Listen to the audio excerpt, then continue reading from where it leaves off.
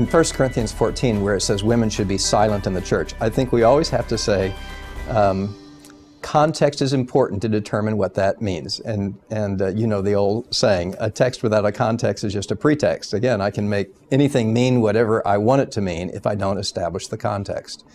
So what does silence mean there? I think silence there means speaking with authority. It can't mean saying nothing. And we know that because in 1 Corinthians, the apostle also talks about women praying in the church. He talks about women singing in the church. That is, there is corporate singing that occurs.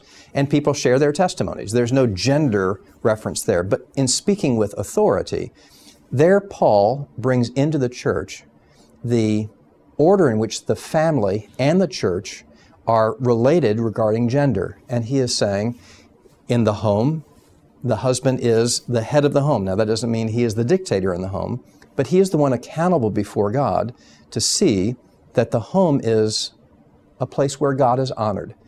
And the wife is supposed to be supportive of him in that role. Now, for the wife to be in a support position and the man to be in that authority position in the home, but then it reversed in the church, would seem to be inordinate. And so when it comes to be the instruction of the church, how are we to receive the authority of the Word? Paul gives the authoritative proclamation of the Word to men. And that's why many churches, for most of the last 2,000 years, have said the ordination offices, that is the proclamation of Word and the presentation of the sacraments, whereby the authority of God is presented to the church, that's reserved for those who would be authority not just in church, but in home as well. But that's not to say that women are not to participate. Again, Paul is fairly explicit about women having roles in the corporate life of the church, but not in the authority position. So I know it sounds maybe odd, but when the word silence is used there, I don't think it means saying nothing.